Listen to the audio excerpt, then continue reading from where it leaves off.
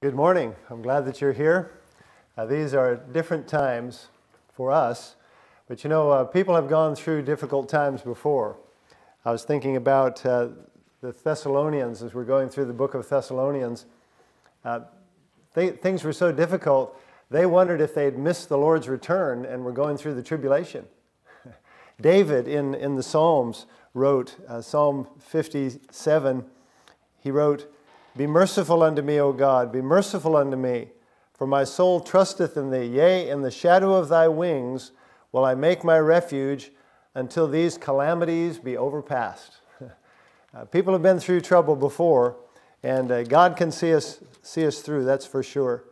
In Psalm 67 and verse 1, "God be merciful unto us and bless us, and cause his face to shine upon us, that thy way may be known upon earth, thy saving health among all nations. Let the people praise thee, O God, let all the people praise thee." We look to God for health. We certainly don't look to the government. We look to the Lord Jesus Christ, and he can help us. As we look in the book of Thessalonians, we're continuing there in chapter 4. We've seen that God wants us to be growing in our Christian walk. 1 Thessalonians 4, verse 1, "Furthermore, then we beseech you, brethren, and exhort you by the Lord Jesus, that as ye have received of us how ye ought to walk and to please God, so ye would abound more and more." God wants us to grow in our Christian walk. We've seen he wants us to walk in holiness. We need to separate ourselves from the things of sin. In verse 7, "God hath not called us unto uncleanness, but unto holiness." God wants us to walk in harmony. There in verse 9, he talks about you're taught of God to love one another. We have a relationship as Christians. We're to walk in love. And then last week we looked at that we're to walk in honesty. Verse 11, "That you study to be quiet and to do your own business and to work with your own hands as we commanded you, that you may walk honestly toward them that are without." God wants us to have a good testimony of character and godliness to those around us. Well, the last part of the chapter, he tells us we need to walk in hope. Verse 13 says, "But I would not have you to be ignorant, brethren, concerning them which are asleep, that ye sorrow not, even as others which have no hope." See, as Christians, we're not without hope. We go through the same things everybody else goes through, and sometimes more because of our stand for the Lord. But we have that hope in the Lord.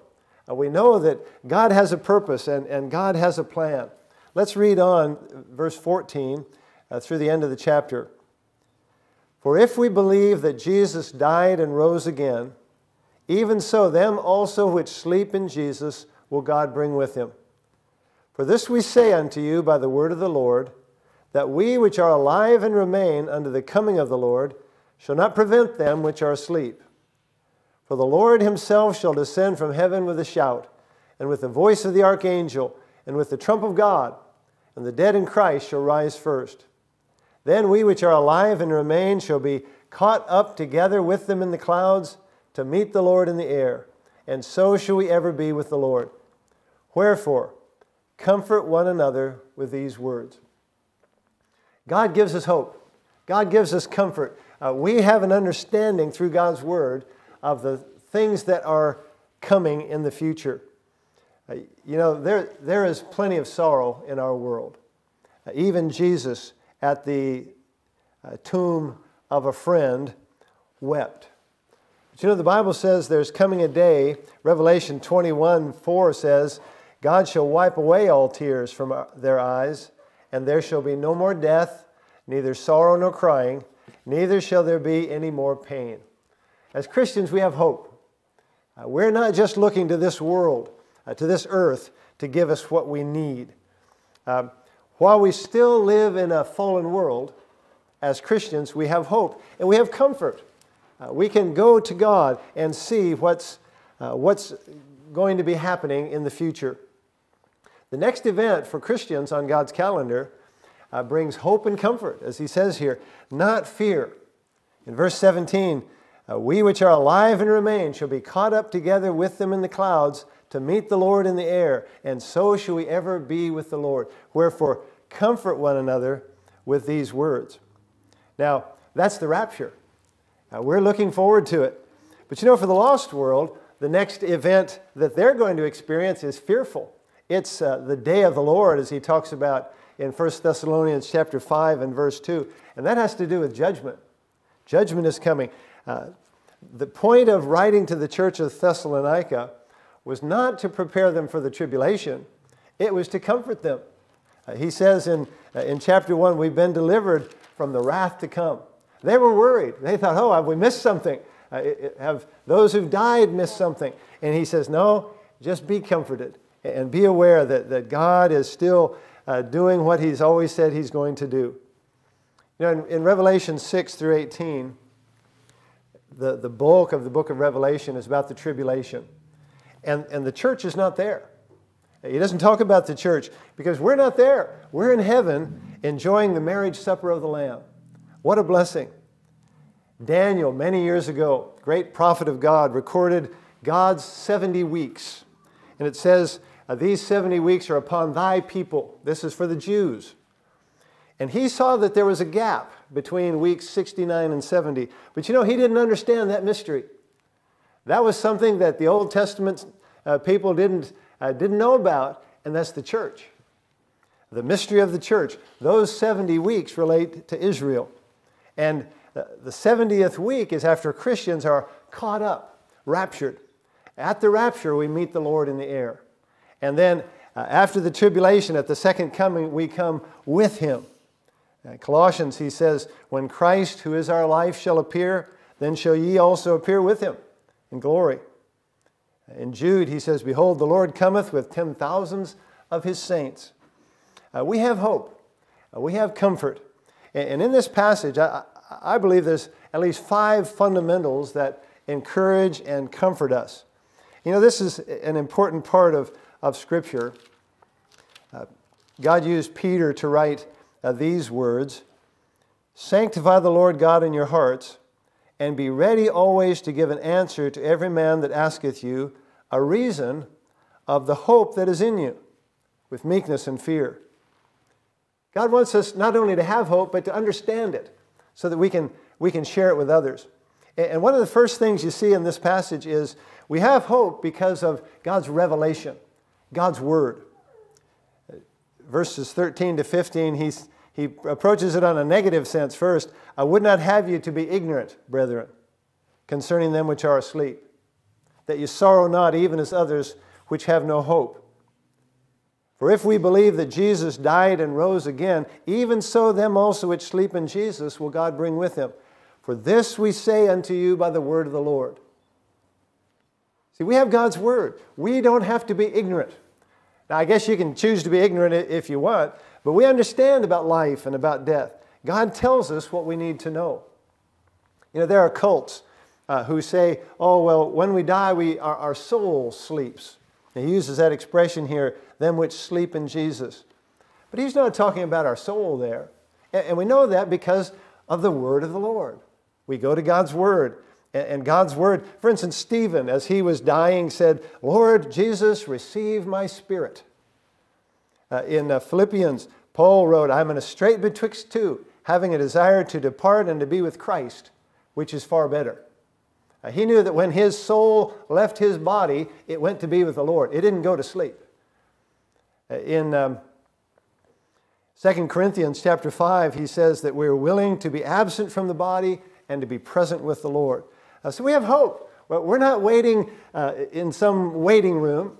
We're not waiting for someone here on earth to do something to get us released from purgatory or anything else that different cults have made up. There's even one cult where the husband gets to decide whether the wife gets to wake up for eternity. Man, don't go there, ladies. We have God's revelation. We can go to God's Word. We don't have to go by our feelings. Our hope is not based on a feeling. It's based on faith. We have God's Word. And the particular basis he goes to here in verse 14 is the gospel. Did you notice that? If we believe that Jesus died and rose again, even so them also which sleep in Jesus will God bring with him. Our faith is built on the gospel of Christ. Christ died. He fulfilled all God's requirements for atonement. Romans 6:23 says, the wages of sin is death, but the gift of God is eternal life through Jesus Christ our Lord. He not only died, he rose again. And then he uses the words, even so, because of that, them which sleep in Jesus will God bring with him. Jesus has prepared a place for us. In John 14, verse 9, Jesus said, yet a little while, and the world seeth me no more, but ye see me. Because I live, ye shall live also. See, we have God's word on this, that there's life after death. I was just briefly listening to some so-called scientists talking about whether there's such a thing as a soul. Well, listen, it's beyond scientists being able to discover it. There's no weight to a soul. It's not just a spark that goes through your brain. God has made us a living soul. And you can be assured by God's word that if you know Christ as your Savior, you have the hope of eternal life. God tells us in Romans 15, whatsoever things were written aforetime were written for our learning, that we through patience and comfort of the Scriptures might have hope.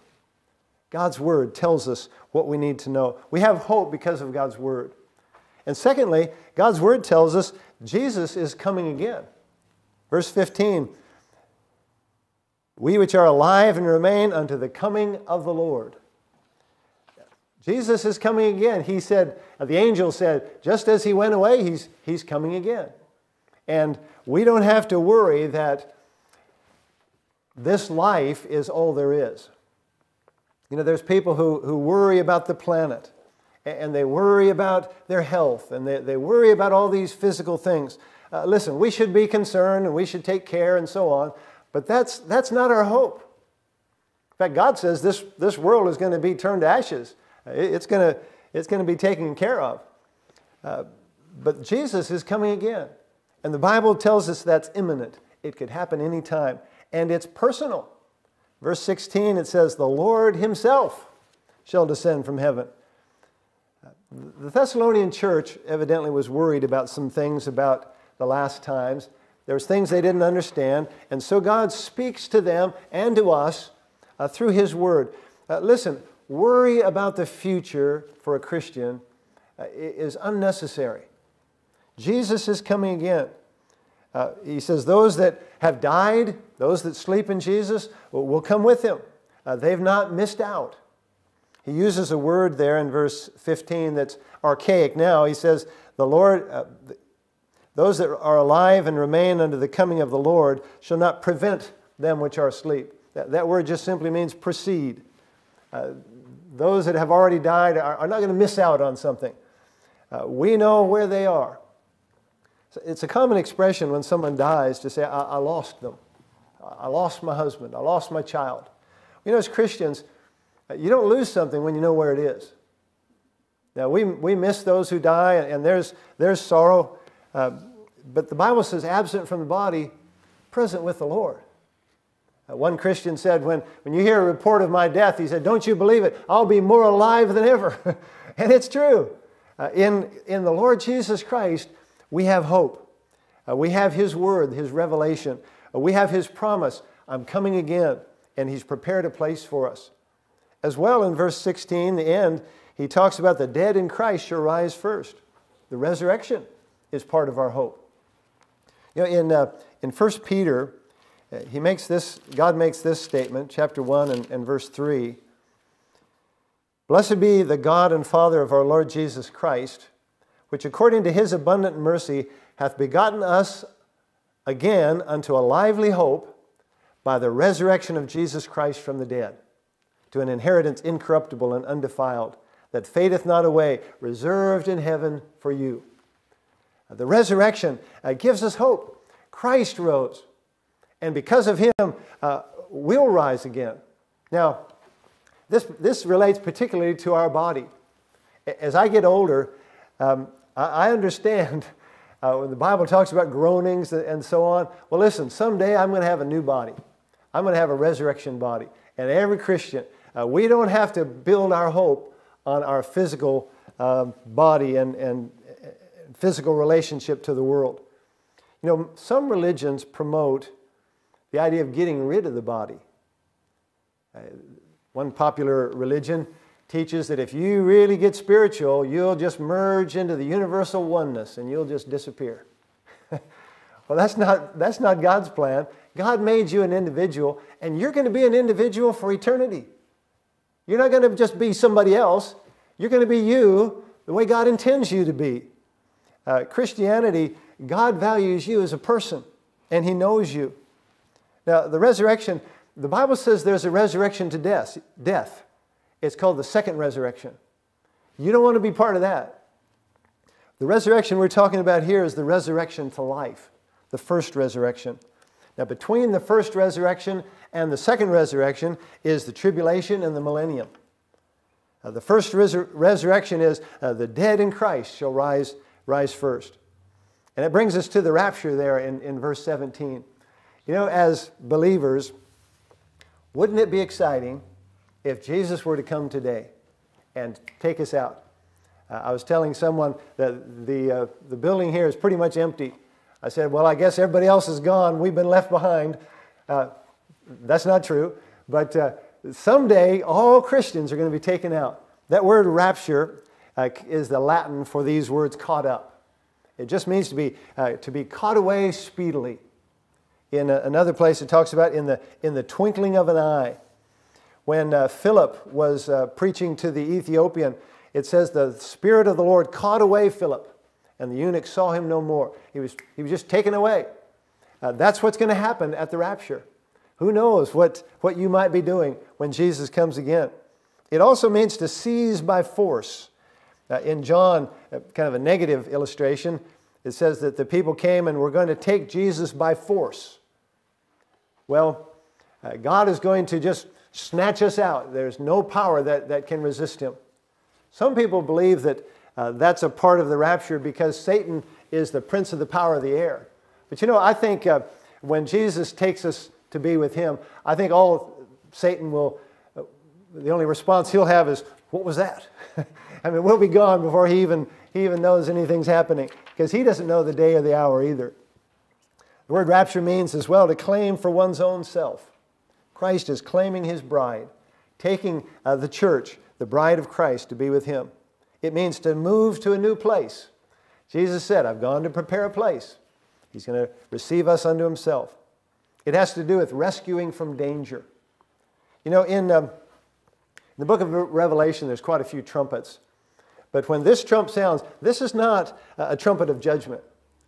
This is not a trumpet like those in Revelation. This is a trumpet of assembly and rejoicing. Like when the nation of Israel would blow the trumpet and meet to rejoice in the Lord. Folks, we have hope. We have comfort based on God's revelation, God's Word. God has said that He has a place prepared for those who've trusted Him.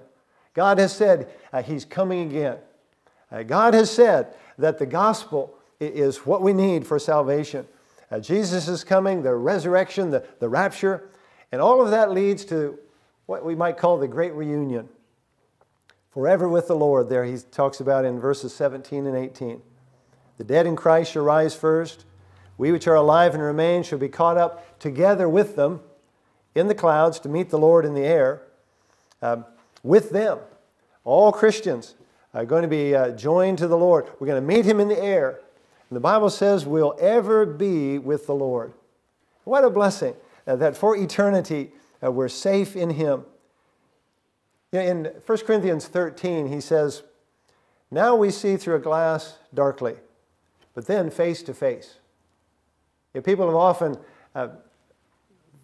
had that thought be such a blessing, face to face with Christ my Savior. Face to face, what will it be? You know, we don't really know all the things that are going to be involved, but we know it'll be personal, it'll be face to face. Now I know in part, but then shall I know, even as also I am known. God knows, and God gives us hope and tells us someday we're going to be with Him for eternity, ever be with the Lord. Death is a fact of life, even for Christians. Now, there'll be some who won't go through death's door. The rapture will take them to be with the Lord. But for most, we'll die. In fact, the Bible says it is appointed unto men once to die, but after that, the judgment. And we're going to be judged, everyone's going to be judged on what they've done with Jesus Christ. It's either going to be eternity with the Lord or eternity without the Lord. In fact, in John 3:36, he says, "He that believeth on the Son hath everlasting life. And he that believeth not the Son shall not see life, but the wrath of God abideth on him." What a stark contrast. If you've trusted Jesus Christ as your Savior, you not only have life, you have eternal life. And God has promised you that. And He's given you His word on that. But if you don't know Christ as your Savior, listen, I don't care how good you are, you're not good enough to go to heaven. God says there's none good. We've all sinned. The wages of our sin is death. But God's gift is eternal life through Jesus Christ our Lord. Eternity with the Lord or eternity without the Lord. Let me ask you this. Do you think Jesus will come today?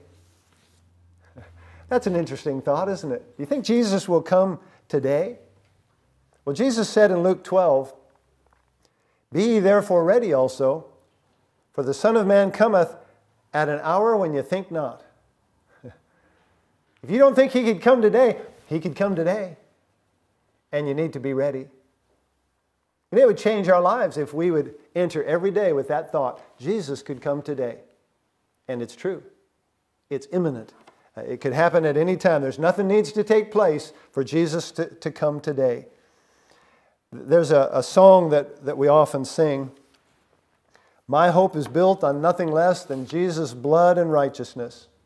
I dare not trust the sweetest frame, but wholly lean on Jesus' name."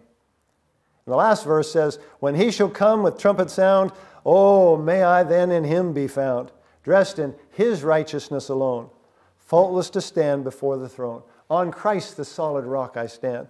Let me encourage you this morning. You need to stand on Christ.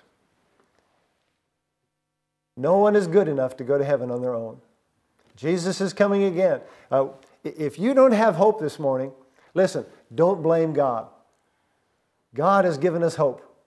God has not only made it available, He's written it down so that you can know the truth, and the truth can make you free. If you have questions or you want counsel, let me encourage you, give me a call. Go to our website, fbcbrisbane.org. There's help available. And we would love to be of help to you so that you can have the hope that God talks about here and the comfort that comes from His Word. This we say unto you by the word of the Lord. Wherefore, comfort one another with these words. Let's go to the Lord in prayer this morning. Father, thank you so much for your goodness. Thank you for the hope that we have because of you. Lord, I pray if there are those listening that are not saved, that your Holy Spirit would help them to see their sin, to have conviction, and to repent of their sin, and to turn from their sin to you, to be saved. Lord, bless our church. Help us to be growing in faith. We pray these things in Jesus' name. Amen.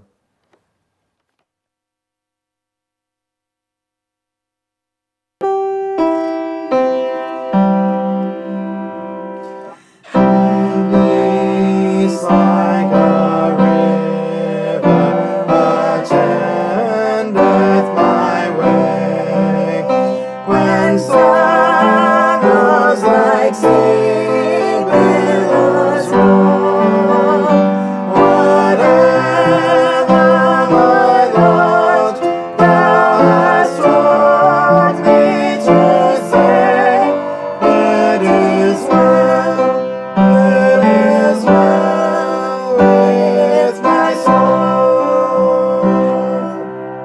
It is well with my soul.